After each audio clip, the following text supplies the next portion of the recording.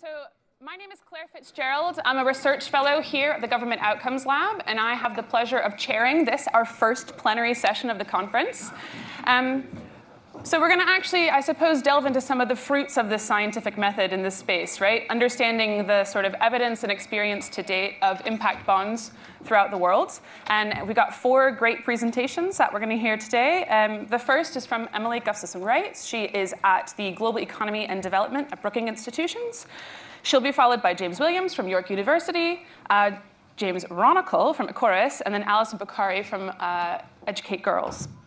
And so the way that the session is structured is we'll do presentations. Everyone will have a chance to speak. I'll then ask for any clarifying questions that you all might have. So these are short, sort of just have a very immediate, maybe a sentence-long response. Anything more substantive, we'll hold for towards the end of the session. So we'll open it back up to sort of have a broader discussion about some of the themes that have been brought up. So with that, I will pass it over to you, Emily.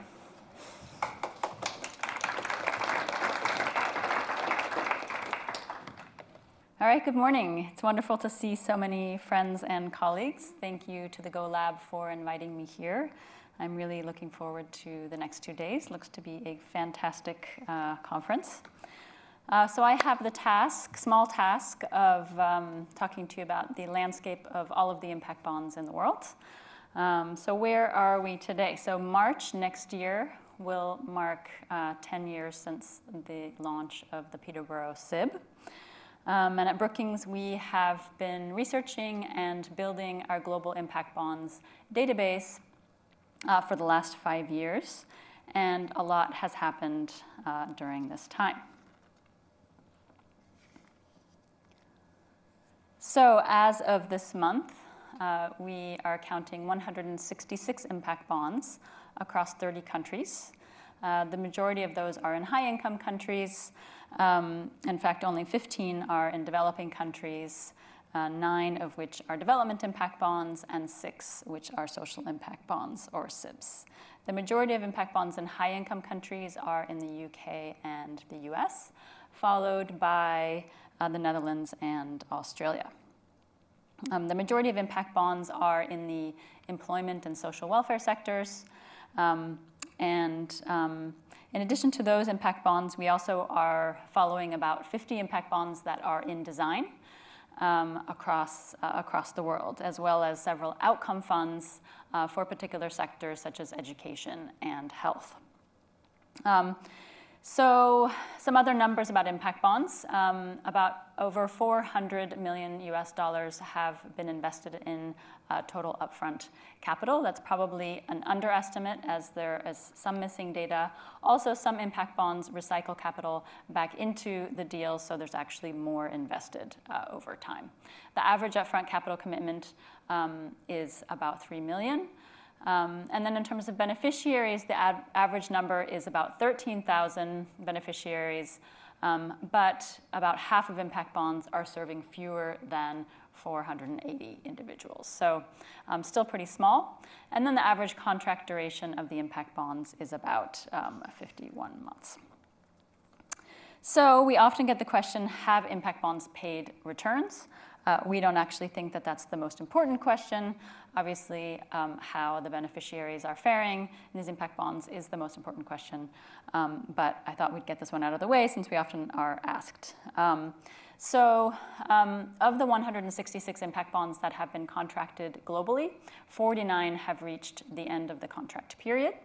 Of those, 24 paid back principal plus returns, 1 paid back principal only, 5 have made some repayment, 1 made no repayment, which is the Rikers Island impact bond in the United States. 5 have ongoing evaluation still, and then for 13 of those, the data is not yet public. So when we started our research and we published our first report, we established what we call the 10 common claims. This is what the literature was saying about what impact bonds could achieve. At the time, we examined the first 5 years of impact bonds, which was 38 impact bonds at the time. And we tested these claims across those impact bonds through around 150 interviews of the impact bond players and examining what the research said thus far. And we've continued to analyze these claims now through the 166 impact bonds that have been contracted. So these are the first 6 where we see that there was some demonstrated evidence, and I'll go into more detail now, and then these 4 where we find there to be some lacking evidence thus far. So claim 1, and just to say, really this is a kind of what we're seeing on average. Obviously, there's much more nuance to this. Each of these impact bonds, varies in their structure, in the outcomes, in the individuals that are participating. But so I would say this is really kind of a story on average. There's a lot more nuance, but interestingly, on average, the story has really remained much the same over time since we released our first report 5 years ago. So the first claim, impact bonds invest in preventive services. So we really are seeing, on average, that impact bonds are indeed investing in preventive services. Of course, the most preventive services that could be conducted are those that are focusing on early childhood. So, for example, the Development Impact Bond for Maternal and Newborn Health in Rajasthan, India, is really obviously a preventive intervention. Other programs focusing on family support to avoid out-of-home care or out-of-home placement are also is another example of preventive services. But some impact bonds, I would say, are addressing things a little bit late in the game. So, for example, impact bonds that are serving homeless populations, obviously they're preventing them from worse outcomes later on, but if they had received services earlier, preventing that, obviously, that would have been better. Claims 2 and 3. Impact bonds focus attention on outcomes and increase collaboration. So we really do find that impact bonds do seem to be focusing both governments and service providers' attention on achievement of outcomes, shifting from the focus on inputs, and really are seeing examples of increased collaboration. So across government, across different service providers, as well as across different layers and across public and private sector. So a really nice example of this is in the South Africa Youth Employment SIB, has a wide range of actors that are really working together, increasing actors after a year of services, and really a razor-sharp focus on the outcomes within the service provider. So claims 4 and 5, impact bonds drive performance management and monitoring and evaluation. So yes, so this is where we really think that impact bonds have an enormous potential, and we are seeing evidence of service providers really improving their capacity around monitoring and evaluation and performance management. So collecting data, using the data to course adjust, figure out what's working, what's not working, so that they can better serve the populations that they're serving. A really good example of this is the story about the Educate Girls Development Impact Bond, the first development impact bond in education, and you'll hear more about that from Alison on this panel.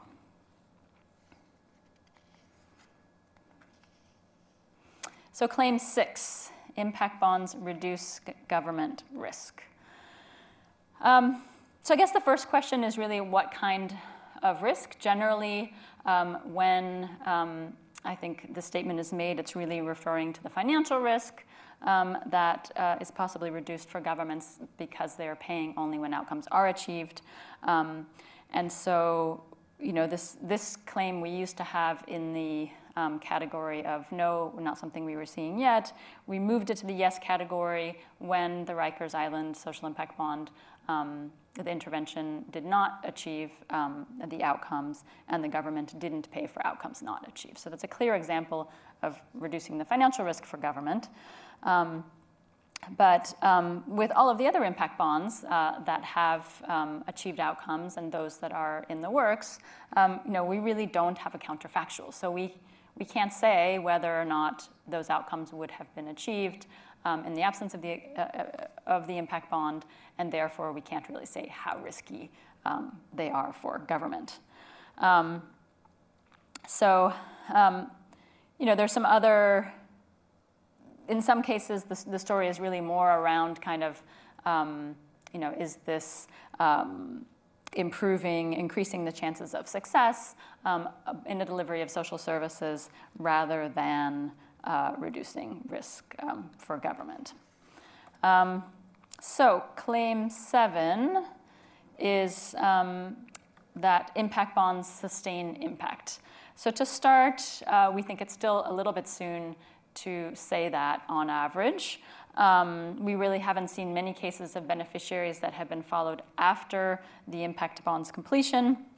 But there are some interesting examples where you could say, some impact is being sustained, or interesting kind of ripple effects of impact bonds. One could say, for example, in the state of Utah in the United States, there were services provided for preschool education in Salt Lake County, and later on there was legislation passed to expand preschool services to the entire state of Utah, which is a really interesting story.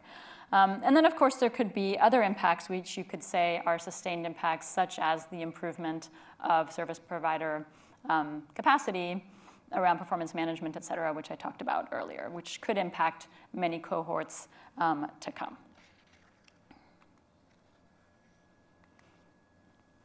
So impact bonds crowd in additional private funding. This is a favorite of many, and what we generally, our view is that no, impact bonds do not crowd in additional private funding, and there's two key words there, additional and private. Private, first of all, the majority of funding thus far is philanthropic, so we're not talking about commercial capital. In some cases, even it's government capital, particularly in the UK. But the other key point is the additional. So, is there more capital coming to a particular sector or space? And well, since the outcome funders are repaying those investors back, it's not necessarily additional capital. There may, however, be some new actors that are engaging in sectors or around interventions that they may not have been engaged in otherwise, which is also a very interesting story, but still not necessarily additional private funding since the outcome funders are paying them back. So claim 9, impact bonds support experimental interventions. So on average, we would say that most of the service providers really have quite a bit of evidence behind them. For some of them, already randomized controlled trials have been conducted, and this gives the investors really quite some assurance that it's likely that outcomes will be achieved. There are some that are a bit more experimental, but on average, we're really not seeing that. But an interesting aspect is that because of the upfront risk capital being provided to service providers and the flexibility to do what they need to do, there is the ability to sort of innovate and, like I said, figure out what's working, what's not working, and course adjust along the way. So that can lead to innovation, but it's not necessarily, impact bonds aren't necessarily supporting interventions that don't have any evidence behind them per se, on average. And then claim 10, impact bonds can achieve outcomes at scale. I guess it depends on your definition of scale, but as I mentioned, the majority of impact bonds really are quite small. So they're not really achieving at scale. There are some impact bonds that are larger, in particular in developing countries, actually, where obviously the problems can be quite outsized. In a country like India, the Ecorys Development Impact Bond for newborn and maternal health is meant to reach 600,000 mothers and their babies. And the Quality Education India DIB was targeting 300,000 children. And then there's some interesting examples in the UK and the Netherlands of projects that are expanding interventions that were used in an impact bond, then used in additional impact bonds in the future, or scaled in other ways through government.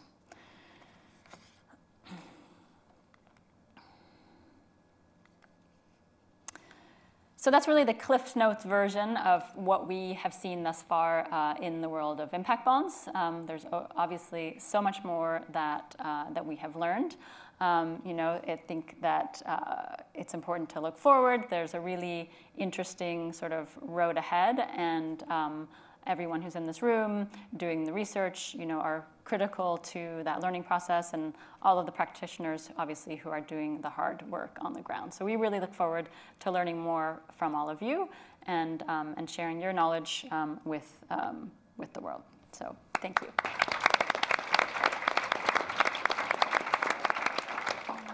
So I'll ask quickly for any clarifying questions for Emily. So these are short questions. Substantive ones come at the end. If not, I'll pass it over to you, James. Great, thank you very much. Good morning, everyone. It's an absolute pleasure to be here, to have the opportunity to present in this conference, and hopefully to contribute to some of the really interesting conversations that I think we'll be having over the next couple of days. Thank you. So what I would like to do today is to discuss some of the findings from a research study that I've been leading over the last 3 years. The tricky part is that the study spanned 3 different countries: Canada, the US, and UK. It's informed by thousands of pages of documents and over 200 interviews. So the challenge for me is how to condense all of this information down into a 10 to 12-minute presentation. Given that the full results of the study are available through a research report which came out in May, and it can be accessed through the website listed at the bottom of the slide, what I thought I would do is highlight a couple of key conclusions or lessons that I think speak specifically to the evolution and future of impact bonds and outcomes contracts. So with this in mind, let me begin by providing just a very, very quick overview of the research study. So the study began in the spring of 2016, wrapped up just this past May. And it was based on a couple of key objectives.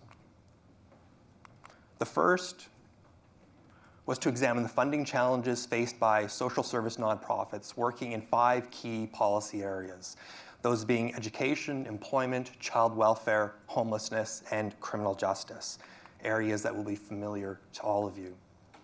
The second objective was to explore the viability of some of the new outcomes-based funding models, primarily SIBS and Pay for Success, as a way to address those challenges. And finally, I wanted to compare the challenges and some of the new models across Canada, the US, and UK. So it was kind of explicitly and intentionally comparative in nature. In terms of methods, there were 2 primary methods. The first was documentary research, including an exhaustive review of all of the available literature on social impact bonds, Pay for Success, outcomes-based contracts. And the second was semi-structured interviews, and this is kind of the key, most important part of the study. And I interviewed individuals selected from a number of key groups: government, providers, investors, which included trusts and foundations, and SIBS specialists, a very kind of broad, somewhat amorphous group. But it includes intermediaries, advisors, fund managers, some of the individuals working most directly in the space. In total, I conducted 196 semi-structured confidential interviews. 54 of the interviews were in Canada, primarily in Toronto. 68 were in the US, largely in Boston, where a lot of the intermediaries and advisory firms are based. I was actually fortunate enough to spend 3 months there in the fall of 2017. And then there are 74 interviews in the UK, the majority in London, where I was also based for a 3-month stint from January to April 2018. So these conversations yielded 5 kind of key insights or lessons that I think and hope are relevant to our discussions at this conference. So lesson number 1, despite growth in the number of projects, the number of countries that have been experimenting with SIBS, the overall rate of growth has been slower than expected, with SIBS specialists encountering a variety of different challenges, barriers, and frustrations in their efforts to develop and scale the market. So going into the study, my assumption was that those working in the SIBS space would be very enthusiastic. They would have a very positive, very optimistic view of the market. What I discovered in all 3 countries was quite different, kind of a sense of frustration that things had not progressed quickly enough, a lingering feeling of uncertainty, and in some cases actually downright skepticism about the future of SIBS. So just a couple of kind of illustrative quotes. The first from a provider based in the UK who's been involved in a number of SIBS. When I first started in social investment early in 2011, I wouldn't have quite put it as boldly as this, but I could see a social impact bond in every corner. But actually now, I don't think it'll happen, and I think the bubble has burst already. I think this will fizzle out. The second from a SIB specialist, UK-based SIB specialist. I'm not at all sure what the future is. There are some people thinking it will just run straight into the sand as soon as government takes away subsidy, referring primarily to the outcomes funds here. We have not and never have got to the point where commissioners leap out of bed in the morning and say, I know, I should do one of those SIB things. And lastly, from the US, the future of pay for success is very uncertain. So that leads me into lesson number 2, which is, well, the explanations for these struggles vary across Canada, the US, and UK, and are discussed in a lot more detail in the actual report itself.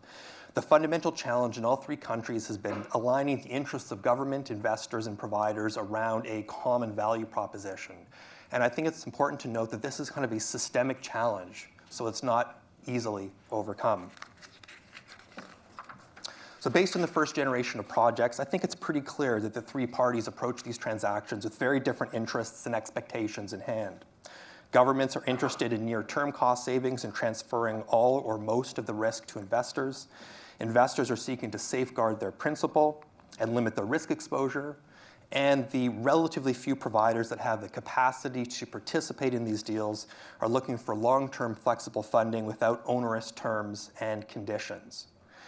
So here I have a quote which I think really nicely captures kinds of some of these tensions and the fact that individuals are often working at cross purposes. So the individual states, in social investment, everybody's trying to find a deal.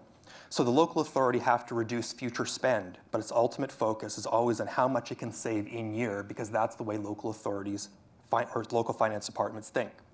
The investor wants to get its 6% return and improve on it if it can. And the provider wants to provide really good services but not take on too much financial risk. So I'm not sure how honest we are in the market about talking about those different perspectives and trying to come up with deal structures that work for everybody. I think the risk is that by not having these very honest conversations, everybody ends up sort of trying to do the very best they can for their own organization, and as a result, the structure fails. Lesson 3. In response to these struggles, and the slow growth of the market, SIB specialists, particularly intermediaries, advisory firms, have broadened their focus, started to introduce new contracting structures, new products, new services, and have thus moved away from the original model, what could be described as this phenomenon of SIB drift. In the words of a senior member of the UK SIB space, what I worked out here pretty quickly is we couldn't live by SIB alone. We had to essentially use our learning from designing and implementing SIBs and go into a variety of other areas. So it kind of very nicely captures some of the pressures and the evolution that has occurred as a result. So these innovations have taken a variety of different forms. In the UK, the fully intermediated model quickly gave way to rate cards and more straightforward kinds of working capital loans. The evolution of the space has been especially pronounced in the US, where some pay-for-success specialists have shifted their focus to government advisory work, using data and contract management to improve the efficiency and outcomes of existing funding streams without having to engage private investors. Other US pay-for-success specialists have continued on the investment track, working to attract investors and develop new investment products. Recent innovations include, and there is actually a much longer list, I've just selected a couple of them. Innovations include US-style rate cards, corporate payer models, social impact guarantees, career impact bonds, and impact securities. So thus, I think it's really important to keep in mind that SIBs are far from a singular, coherent model. And those who continue to view SIBs through the lens of Peterborough, which includes some academics and some researchers, will only see a very small slice of the field while neglecting what in fact is a complex and dynamic marketplace. Lesson 4. The future prospects of SIBs and pay-for-success in a market depend on how we define SIBs and pay-for-success, which may seem like an obvious, but it's actually a very important point, with broader and more flexible definitions allowing for a more optimistic view of the space. So if we define SIBs and pay-for-success in terms of kind of the original idealized model and the development of individual bespoke transactions involving government, providers, investors, and intermediaries, the future of the space may indeed be quite limited likely confined to a relatively small niche market. However, if SIBs and Pay for Success are defined much more broadly in terms of different forms of outcomes-based funding and financing, reflecting the growth and evolution of the field, then the future may indeed be much brighter. This question of the future of the space emerged as one of the points in some of the feedback that I received on earlier drafts of the report. In particular, 7 of my US respondents suggested that my characterization of SIBs as a niche market overlooked these recent innovations, which is a fair point. The following comment, I think, is brilliant and really nicely captures this position. So the broad implementation of Pay for Success, this is from a Pay for Success specialist, is indicative of anything but a small niche market. The basic model is a Platonic idea that has many variations in its manifestations in the world. The original unmodified model may work best in a few cases, but the underlying insight that paying for outcomes will enhance performance, accountability, and innovation is truer now than ever because we have validating experience and practice. We've moved from a theory to a practice whose demand continues to expand. However, I think this begs the question of the impact of these innovations and whether potential gains in market size and scale will help to produce better outcomes for marginalized and disadvantaged groups, which is really what we're all clearly most concerned with. So that leads me to the final lesson, lesson 5. As the field moves towards different types of outcomes-based approaches, it really matters what we mean by outcomes and how these are defined and produced. While almost all projects, all models, all products use the language of outcomes, the actual performance metrics in many cases look like outputs. That is, activity-based indicators like enrollments, program completions, and contact with services. Many projects also draw from what are described as soft outcomes, such as changes in attitudes and improved behavior. Collectively, these kinds of measures can be viewed as proxies, which are assumed to correlate based on the existing research and evidence base with longer-term outcomes. However, with many projects lacking formal evaluations, rarely is any effort made to determine whether these correlations actually hold up and are sustained in practice and produce the desired results. The gap between outputs and outcomes is nicely illustrated by this following SIB specialist in reference to the use of distance traveled metrics, which are a feature of many rate cards, particularly in the UK context. So this is, again, as a UK SIB specialist. The more distance travel metrics that we have in place, the more they become the be-all and the end-all of service delivery, instead of genuinely sitting back and saying, well, actually, the outcome that everybody wants is this. Now, it's going to take us 3 years to get there. And how confident am I that spending all of my time focusing on delivering a maximum payment in relation to the short-term metric is ultimately the sort of work that would deliver in the long term? So all of this is to suggest that moving forward, we need to be really, really careful about how we define outcomes and spend more time thinking about whether the outcomes associated with these new approaches are actually contributing to meaningful social change. So just to conclude, the title of my talk today, the lead title, was Where Do We Go From Here? Unfortunately, I'm not sure that I have a clear, good answer to that question. Maybe I should have led with that and spared you all the suspense and now ultimately the disappointment. But what I think, or what I hope this research has revealed, is that answering the question requires that we have a better understanding of the present and how much things have changed since the launch of Peterborough in March of 2010. The original vision of SIBs and social investment more broadly was to develop and catalyze new and innovative approaches to addressing critical social challenges. However, due to a range of influences, pressures, challenges, and constraints, we have ended up in a very different place, I think, where SIBs and Pay for Success are viewed more as policy tools and instruments of public sector reform, where the overriding focus is often on service efficiencies and cost savings, and where a host of new instruments and services are producing outcomes, but not necessarily the kinds of outcomes that we may have been hoping for or expected. This disconnect between the original vision and the present reality is nicely captured by my last respondent that I have here today, an individual who has been involved with the UK SIB space since its inception. So they argue, Quote, when they were designed, SIBs had three things they were trying to do. One was be outcomes focused around beneficiaries. Second, to reform commissioning. And third, that you would take the risk and innovate, and then the machinery of state would take that innovation and go, oh yeah, that works, and put it into policy and scale it. Those three things gone. Now it's all about cost savings rather than outcomes. There's no machinery of state anymore, so that not a single of the SIBs that's been invested in has been taken up by the state and rolled out. And commissioning now is honestly a complete mess, and commissioning has taken a step backwards because now it's all about cost. And so the three fundamental drivers for SIBs have kind of been lost in the midst of time. And now they're really being used as an outsourcing commissioning tool to cut costs, basically. And I should say also that this is an individual who is invested in a number of SIBs in the UK. Interestingly, these shifts in the SIB enterprise, these forms of SIB drift, have been largely overlooked in much of the research to date, especially the academic research, which remains focused on the original model and the view of SIBs as a new asset class, an opportunity for financiers to profit from social services. And yet they raise some critical questions as we look to the future of the space.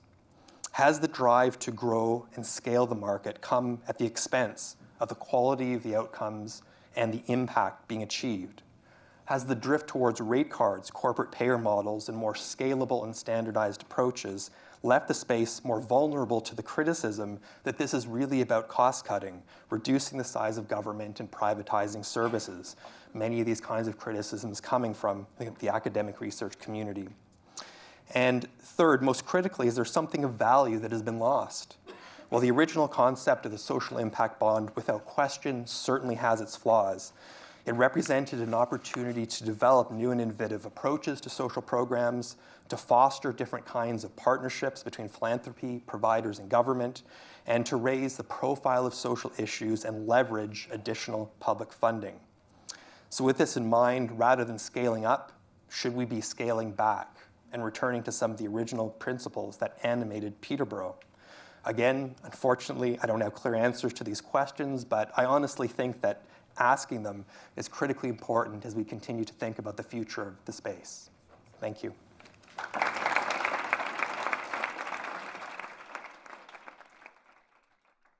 Any clarifying questions? Fab, I'm looking forward to everyone's brilliant ideas later. All right, James.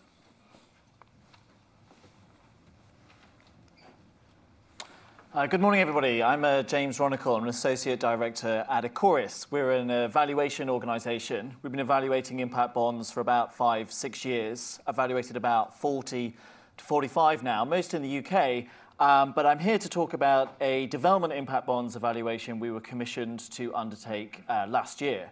We have 3 waves of research. The first wave was focused on the design and setup of these 4 DIBs, and we published our report a few weeks ago, so I'm here to sort of give a summary. I will equally complain, like everyone else, that 10 minutes cannot do this justice, but I'll do my best. So in terms of the 4 DIBs that we focused on, this is a sort of broad summary. We have the ICRC Humanitarian Impact Bond, which is focusing on rehabilitation in conflict zones. We've got the Quality Education India, which is focused on education outcomes in India. It's a follow-on from the Educate Girls DIB, which you'll hear about soon. The Village Enterprise Poverty Graduation DIB, and the Cameroon Cataract Bond, which is focusing on cataract surgeries in Cameroon. I would say these 4 DIBs have one thing in common. They all have an external investor. Beyond that, I would say they have almost nothing in common. And I think it really builds on the point that James was saying, that when you look at it, actually what is an impact bond, and there are many different ways that you can configure them and slice them, and they actually look very different. And in these 4 DIBs, which made our job slightly difficult, any which way you slice these, they're completely different in terms of what they're paying for. Some of these are definitely paying for outcomes. Some of these, I would say, are paying for performance rather than outcomes. Who are the funders? Some of these are governments, some of these are bilateral donors, some of these are foundations. The scale of them is completely different. And also the capital guarantees. And they range here from some investors have 100% of their money at risk. Some have 60% guaranteed. And the Cameroon Cataract Bond I would describe more as a performance-based loan because 100% of the capital is guaranteed, as is 4% of the interest payments. So I think one really main findings that we found is, again, you need to imagine or see impact bonds as a sort of set of different principles that can be applied in different ways, but they're most definitely not a single instrument, and we really found that in these 4 DIBs. I'll skip over that. One of the things that we were really focusing on is what is the DIB effect in these 4 DIBs? And by that we meant how is the sort of design, delivery, implementation affected by the fact that it's been commissioned through a development impact bond rather than through a different mechanism. And how we did this, we took, again, similar to Emily, some of the common claims around impact bonds, used some of the ones that Emily has. And we looked mainly through qualitative research. We sort of tested whether stakeholders felt that these claims had been true and had been affected in these impact bonds. And we also had comparator sites to look at to what extent did these exist and to what extent did they not exist when very similar interventions were delivered not through an impact bond, and to what extent do people think that those differences are attributable to the impact bonds. I would say that is not an easy thing to do, and a fair degree of evaluator judgment has gone into this, but we did sort of validate this with the stakeholders we interviewed. I'm just going to pick up some of what I think are the interesting things here. Number one is, if you take away some of those red squares, most of what some of the claims are around impact bonds, we broadly found. Particularly, I think, around the collaboration, around the focus on outcomes, around some of the transfer of risk, but we'll get into that. So I think it's quite interesting that despite the fact that these 4 impact bonds are completely different, and despite the fact that when you look across the world they're completely different, actually you do start to see some of those common effects. So there is, even though you might change the model all the time, there are some fundamental aspects to it that seem to have fairly similar effects in different applications. Below that core headline, though, I think there are some really interesting nuances when you look at these 4 impact bonds. Some of what I'm about to say aligns with what Stefan said this morning. Some of it doesn't, and I've spent the coffee morning trying to work out how I can contradict the chief scientist at DFID, and I think I have the answer. One of the things I think is really interesting, and it also builds on what Emily said, is the debate around, does this bring additional financing into the development sector, or is this money that would have gone into the development sector anyway and is repurposed? And this is claim 6. And I think what you'll find there is there's quite a different degree across these 4 DIBs. So ICRC Humanitarian Impact Bond, this is a commercial insurance investor who's actually in the room, or one of them, and this is money that this is a commercial investment that they would have put in a different insurance mechanism, and they've put into this. So this is definitely money that would not have gone into the development sector that's now in there because of this impact bond. The others, Village Enterprise, these are the same donors that were donating to Village Enterprise anyway, and Village Enterprise went and asked them if they would invest in it. So this money probably would have gone to Village Enterprise, or it would have gone to another organization, but it's gone in through investment. So that's not new money that would have gone into the sector. And I think this is, from an international development point, I think this is quite important, because one of the big arguments around impact investing generally and impact bonds is we have a, I think, $4.5 trillion funding gap to achieve the Sustainable Development Goals. Impact investing is one way to bring in additional money to the sector. And I think sometimes it exists, but a lot of the time it doesn't. And what I think is the interesting relationship is between that and number one, and the transfer of financial risk. And what we saw is, how is it that you have some commercial investors in here and not in others? And it's very much about the capital guarantees. And the ICRC Humanitarian Impact Bond is the one that has 60% capital guarantees, and it's got private investment. The Village Enterprise one has no capital guarantees, all capital is at risk, and it has donors. So there's a very, and this is what Stefan was saying, you're paying for risk. And so if you want additional money to come into the sector, you can't then expect them to take on all of that risk without paying huge returns at the same time. So it's you can't sort of have it all. If you want new money into the sector, you also have to keep some of the risk. So it seems like there's a really key relationship between how much risk are you willing to transfer and who's going to invest in your impact bonds. The other thing that I found really interesting looking at this, and this slightly contradicts what Stefan was saying, was you need to think about what risk is being transferred and what isn't, or what can be transferred and what can't. And you might be able to transfer financial risk, But there are other risks that not only don't get reduced for public sector, they actually increase. And the one that we definitely found, which Stefan didn't, was reputational risk. And actually, the fear of failure around designing an impact bond is very, very high. Around, if I get this wrong and I massively overpay for something that could have been achieved anyway, or I get this completely wrong and actually this service completely falls over, which is actually a service I really want to exist, there's a huge amount of nervousness. And I think what we found in these 4 development impact bonds is quite a large degree of risk averseness, and that forced people then to not take risks. So some of these are some of the most established service providers in this space. Some of these interventions have randomized control trials and pretty good evidence base behind them. So even though the financial risk was transferred, did that enable donors to take more risks? I don't think it did, because of that reputational risk and the fear.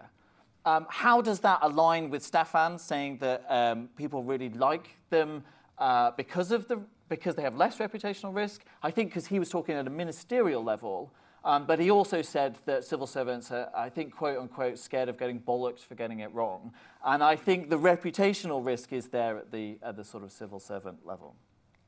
I have 2 minutes. So the other, 4. Oh, right. Well, 3 now. Okay,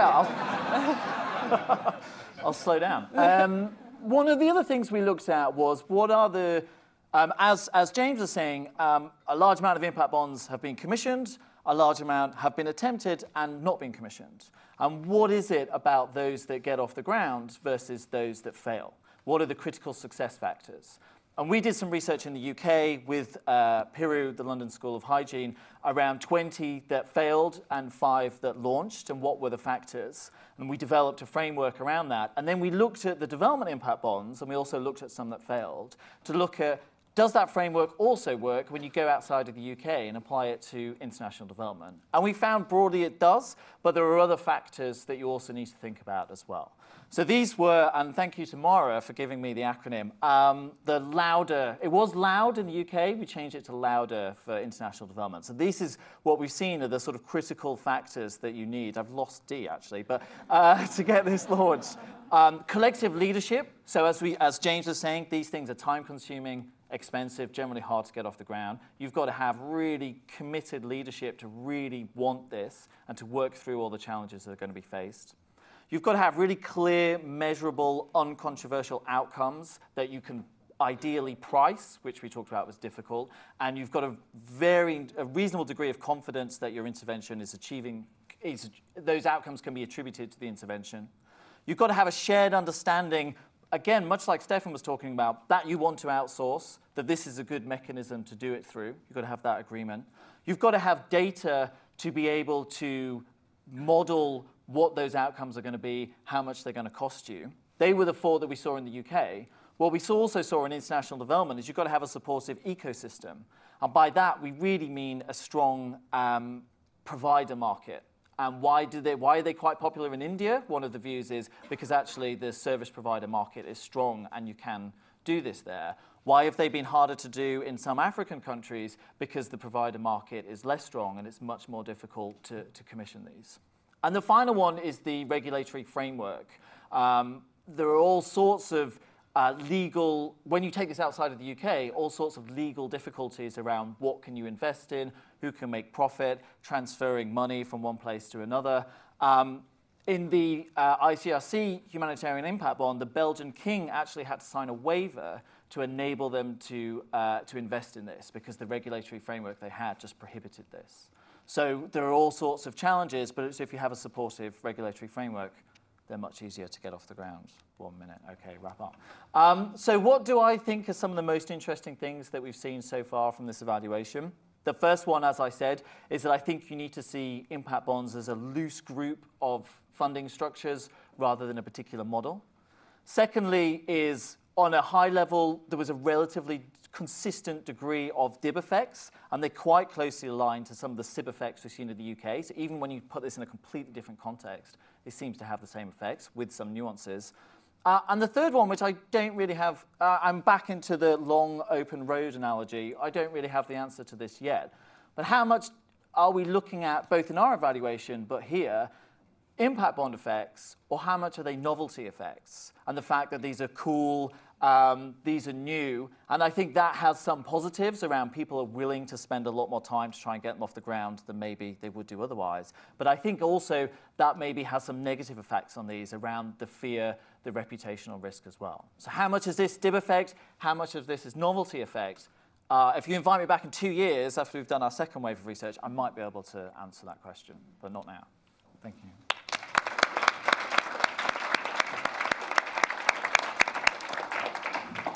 Any clarifying questions for? Yeah.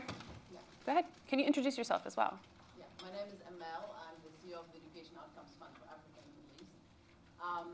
James, I have one question. You said from the successful ones, you've seen that basically the outcomes were clear and they were, you could really attribute them to one. Let's say you could attribute that these interventions. You could. Fine. You can hear me. So that you can attribute that the interventions bring the outcomes.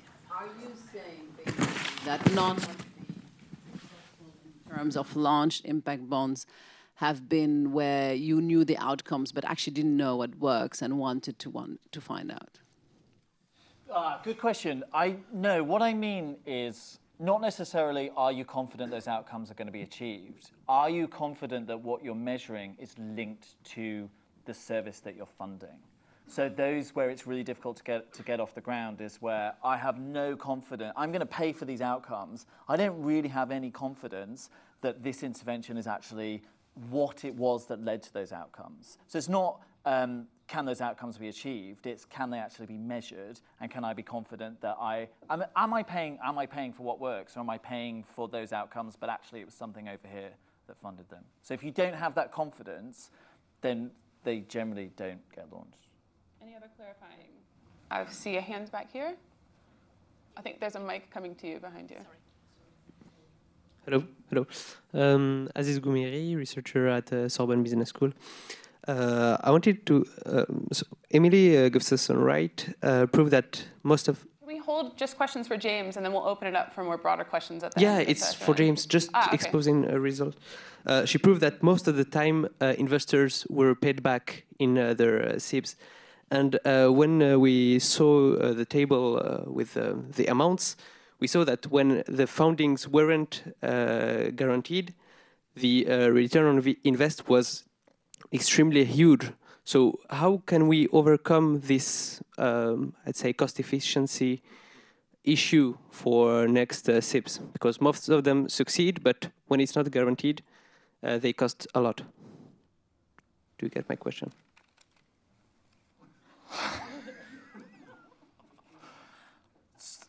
Sorry, how can you reduce the return on invest, the maximum repayment for SIBs if the risk is always that high that investors can lose everything? You see what I mean?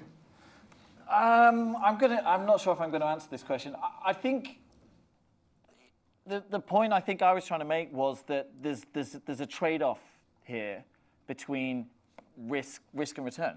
And the higher the risk in delivery, either you're going to be paying way more in returns, or you're going to provide some guarantees to bring that down. So I think the answer, I mean, I don't necessarily know the answer, but I think it's finding that balance between how much risk am I willing to outsource and how much can I afford and how much am I willing to pay for that. And if you aren't willing to pay a huge amount over the odds, you then have to provide more guarantees. I think that's... Okay. So we need to provide more guarantees in the SIBs to reduce the maximum repayment.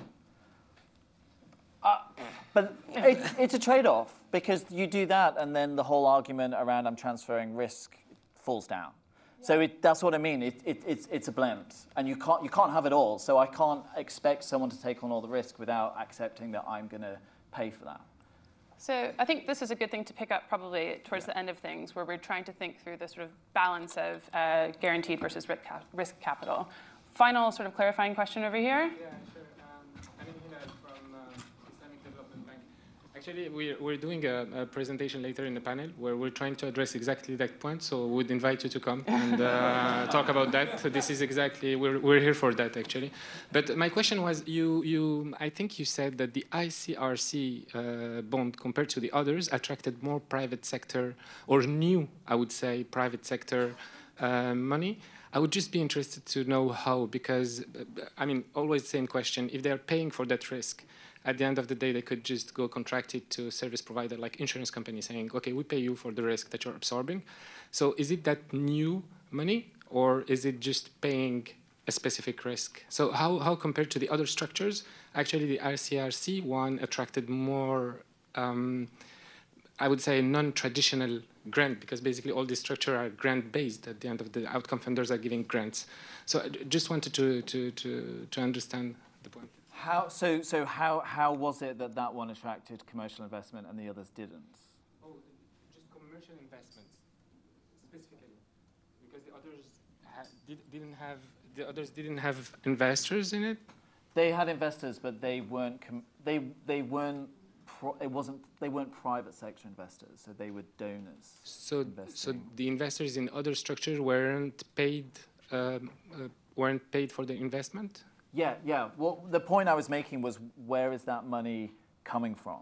So is that private investment, or is that donor money or foundations that probably would have gone into the development sector anyway, but through grants, but they're investing it instead, versus is this commercial investment that would have gone into any industry, and it just so happened to this one? So is it new money crowded into the development sector, or is it money that was already there but it's being reused? Okay.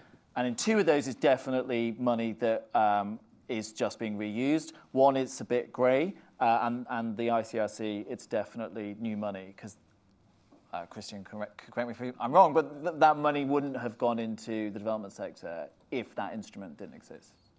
Right. So I'm conscious of time. We want to give Alison her shot, so I'll pass it over to you, and then we will open it back up for a lively discussion. Thank you. Well, good morning, and I'm delighted to be here to represent the Indian NGO Educate Girls and my colleagues Safeena and Rishi. A lot of eyes have been on Educate Girls over the last 4 years. We were the first multi-year development impact bond to come into operation back in 2015 and then complete 3 years later, and the first ever impact bond, DIB or SIB, in school education. And I'm therefore guessing that a lot of you do already know our story, so I'll slightly gallop through the introduction as fast as I can. But what gets me into the office every day is Prachi. She's a goat herder in remote rural Rajasthan, and she's one of over 4.1 million girls in India denied an education because of her gender. And the Educate Girls approach is to find and enroll every single one of those out-of-school girls in the locations where we work, and then work within the primary school to improve learning outcomes for both boys and girls alike. And this is the theory of change that our DIB was essentially based upon. We take a local community volunteer who works in his or her village to change mindsets and behavior, to enroll the girls, and then deliver a remedial education program to improve quality within the school. And as James pointed out, there are a lot of different models, but we would see ourselves really as a very pure and simple DIB as a proof of concept, and that's what we were aiming for. And this is in terms of how it was structured. So we were paid for 2 very clear outcomes: enrollment of out-of-school girls and improvement in learning outcomes. We had 1 investor, 1 outcome funder, and the payment was based on the outcome results at the end of full 3 years of implementation. Now, we partnered with the government to access the schools and run a control evaluation, but they were not involved as a funder. And at one point, we were the largest impact bond in terms of population or service users, but the smallest in terms of funding for service delivery. Now, the reason for this panel is to start to look at some of the, spoiling the fun. The reason for this panel is to examine the evidence that we have so far and look at some of the claims that James and Emily have been laying out in their presentation. The evidence is building for SIBs, but to date, we're still the only development impact bond, the only multi-year development impact bond to complete and publish results. And we're now in 1 year after completing the contract, so we've had some time to reflect and ask and see what next. But it's still very nascent in terms of the evidence of completed impact bonds. We've certainly asked ourselves many of these questions that Emily and James have been discussing, and both Jameses. And I think we do have clear answers for some. And as with both the other presentations, there's still a lot yet to be proven and that we don't know. But let's have a look at what we think we do know. We certainly experienced a real cultural shift in our organisation, in how we work with donors, in how we implement, and we totally orientated towards outcomes. And it was exciting to work and collaborate with donors who were explicitly aligned around jointly agreed outcomes rather than activities and budget lines. And the big question, did this improve our eventual impact? Well, yes, it did. No surprise there. We all know the results. But our DIB was a remarkable success in terms of outperforming our targets and genuinely deepening our impact. So I'd say that we know that many attributes of the DIB can deepen impact and cause a significant improvement in performance. And what are those attributes? Well, flexible funding, a razor-sharp focus on results, a multi-year commitment, and improved performance management and monitoring, something that Stefan was talking about earlier. So we'll just look at the results again very quickly. Too quickly. Sorry. So after 2 years, we were definitely on track for enrollment, which was 10% of what we were paid, 20% of what we were paid upon. But there was a lot of importance placed on the learning gains in our contract. And had we carried on in this trajectory after 2 years, we would only have hit 78% of our target. So we really were pushing ourselves with how we set the targets. They were based on previous performance, but in a different geography. And we added a 10% stretch. So we generally struggled in the first 2 years, particularly with the learning. But the final results, speak for themselves. With the longer-term flexible capital, the pressure, I suppose, as well as the focus on results, and the right outcomes for the community, we did achieve better social outcomes for the children. More girls in school, more older girls in school who are notoriously hard to enroll, and vastly improved learning outcomes for children with a very, very poor baseline and children where there were lots of first-generation learners. So it was a very strong result. Now, the reason for doing our DIB was not really to access more capital, and it was not to test an innovation or work with a new commissioner. It was to prepare for scale. We were determined to use a payment by results mechanism, whatever that might be. It ended up being a DIB, to ensure that we could deliver quality as we scaled. We were really mindful of the pressure, the amount of girls not accessing an education in India, and we wanted to work at scale. But we were really clear that we wanted to offer the same quality to the first child in the program as the 1 millionth girl in our program. And so we thought that payment by results would be a good way to test this. Our DIB, however, was not at all at scale. It was about 5% of our budget and operations as we started, and by the end of the 3 years, it had dropped to around 2% as we grew. And although comparatively large in terms of the number of children, it couldn't be described as a scale contract. Looking back on it, it was perhaps more of an R&D phase for us. So I don't think our contract has at all proven that the DIB instrument itself can be taken to scale. However, did it do the job for us in terms of prepare us for scale? And the answer is a resounding yes. So this is how we've grown. We started back in 2007. The DIB came into play in 2015. And even during the DIB implementation, we were gradually growing in confidence, embedding some of the learning into programs in other geographies and really ramping up. And we now feel really set and really confident about our 5-year growth plan, where we're hoping to reach 1.6 million girls by 2024. And now to adaptation and innovation. Now, we certainly feel that we enabled a lot of adaptive management and, in some cases, innovation through our DIB. But this was not solution innovation, as everyone's alluded to. It was really implementation innovation. We already had a tried and tested overall program model and a solution when we started. What we did experiment with were micro-innovations, looking at a suite of interventions and tactics, seeing what combination worked best. We innovated at the doorstep. Our last-mile field workers had the flexibility to be really reactive to ground realities and think on their feet. In the classroom, we had the flexibility to totally revamp our whole curriculum and teaching practice after year one. In the head office, we used new technology to improve performance management, and with that, push decisions much, much closer to the field. So as a result of this, we have improved how we use data, and we now have predictive capabilities through machine learning, something we introduced in the year after the DIB. We now identify hotspots of out-of-school girls, and we have this new curriculum, both of which we're taking to scale. And where our traditional approach of finding out-of-school girls would take us to, say, 1 million children by 2024, with this highly targeted approach and the way we're now using machine learning and data, we're going to reach an additional 600,000 girls with similar resources and time.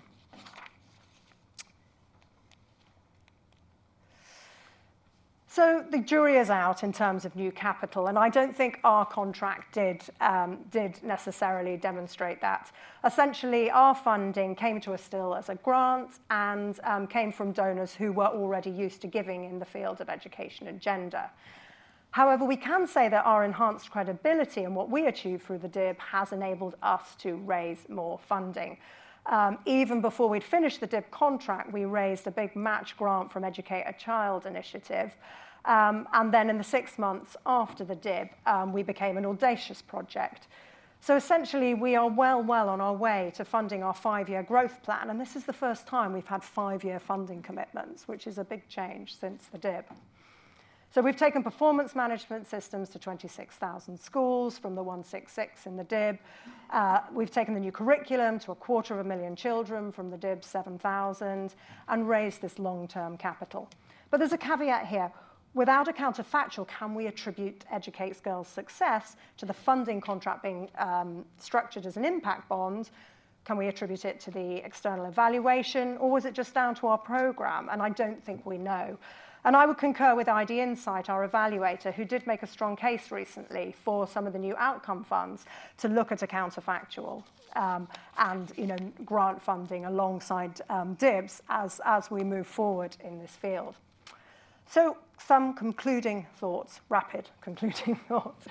We put a lot of the success down of our contract to how closely involved we as a service provider were involved in the design. The community needs to be put first, and we were at the table negotiating the design of the outcomes, the targets, and the measurements. So the power has to be in the right place with the accountability to the community members and not just the contract. Secondly, I think we've shown that a DIB can be suitable for improving learning outcomes in a government school setting, but we feel very strongly that straightforward grant funding will be more appropriate. For example, programs looking at improving girls' agency or negotiation skills, something that was not included in our contract. So softer outcomes, harder things to measure will not fare well under a DIB contract necessarily.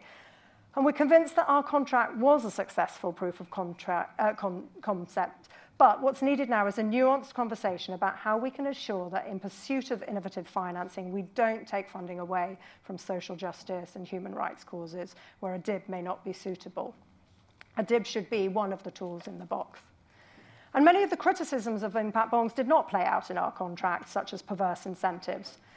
But essentially, all risk of inappropriate incentives or these small, expensive, complex, bespoke contracts, this we can mitigate with the instrument being used for outcomes that are aligned with national government priorities, or in the absence, the SDGs, and with the use of common measurement frameworks.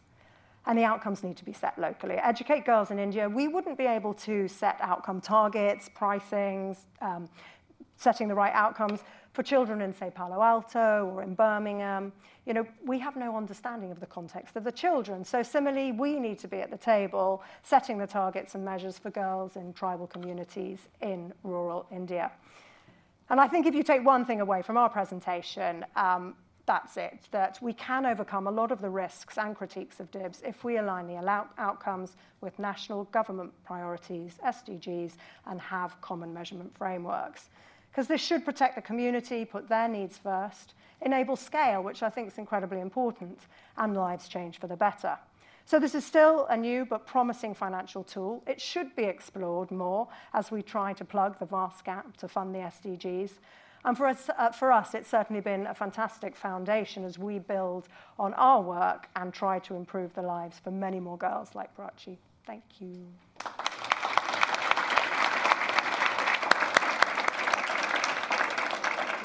Any quick questions for Alison? Sorry, Alison, it's me, Emma. I want to ask you one question. If you would have received unrestricted grant funding over 3 years with a razor-sharp focus on outcomes, with the support of performance management, without the DIB, do you think you would have achieved the same results? I mean, it's a question we're always asking ourselves, and I think it's really, really hard to say, because I think, you know, this focus on the results, the performance management, yes, if we'd had those, potentially. But there was, going back to the reputation risk, there was a huge reputation risk for us around this contract. You know, all eyes were on us. There was that pressure. Was that the DIB? Was that, you know, these other elements? I think it's very hard to tell. We don't have that counterfactual, so we don't know. Clarifying questions? Go for it.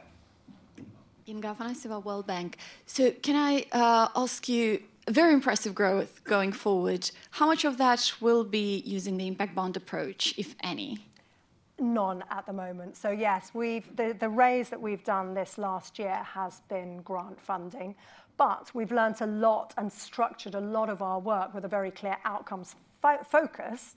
So we now talk about a payment per outcome rather than an activity. We have a very different way of structuring our budgets. So a lot of that has passed over into our grant funding now. But at the moment, we're not looking at another impact bond, and that's not what we've raised to date. Do you want to rejoin yes, here? Please.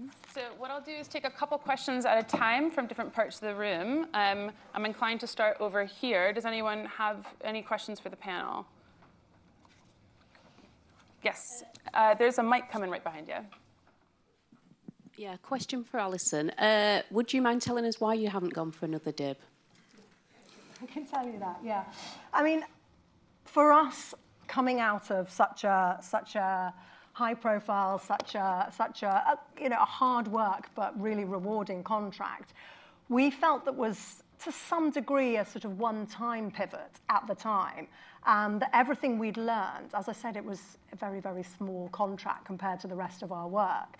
So we needed to spend and focus the next year on taking that to scale, because we felt that we had made such valuable learnings that they shouldn't just be ring-fenced to a small, you know, DIB plus RCT type contract. So that's what we've been focusing on over the next year, over this last year. And I mean, we haven't yet sort of considered an impact bond that's fully aligned to everything that we have in place in terms of the outcomes that we're currently working on, that we've designed for, and the whole structure of our organisation and our curriculum and how we measure is all built around a particular framework.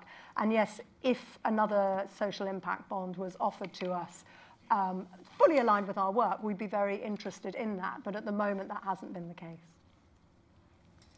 Cool. Anyone else over here?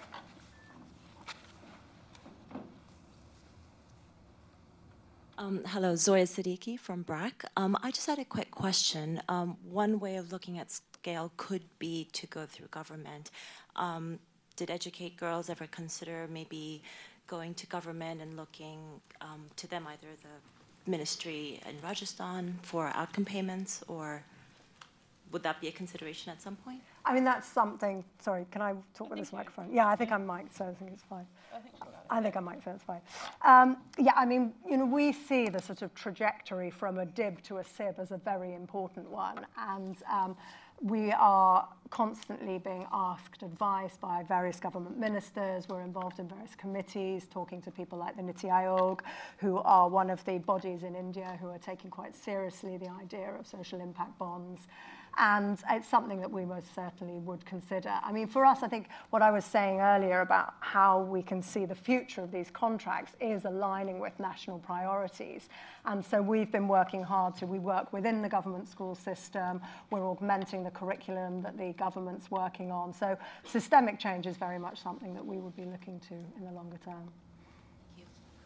Can I invite questions here? I saw Chi, and then we'll go to you. Chi Hung-sin from Traverse. So this could sound like a question for Alison, but actually anyone from the panel would be very welcome to answer.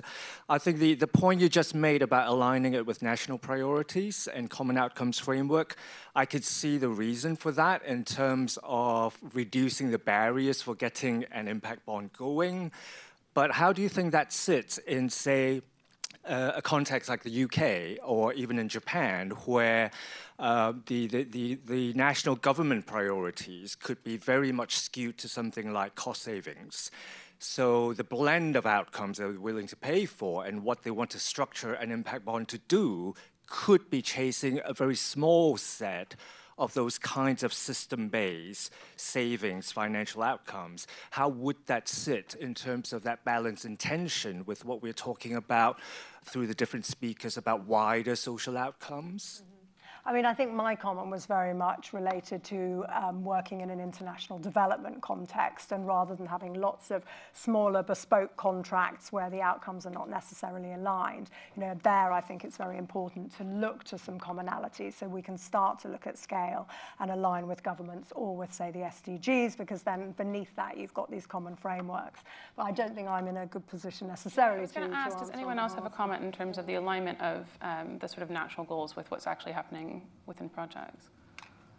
I could respond on that one. I mean, clearly, I can't remember who it was that said, but I mean, clearly let's just take education sector, for example.